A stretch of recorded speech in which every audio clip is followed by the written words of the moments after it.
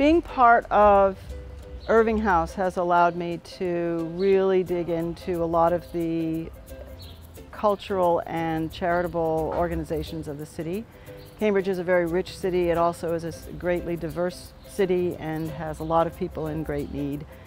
I am the co-chair of our Local First network called Cambridge Local First. Cambridge Local First is 10 years old. We're part of the national movement to celebrate the local independent businesses in our fair cities all across North America. There's a website, of course, cambridgelocalfirst.org, and in addition to helping promote the local businesses, we also help them become better, doing business seminars on best hiring practices or marketing practices or succession plans or borrowing monies or how to evaluate your businesses when it's coming up.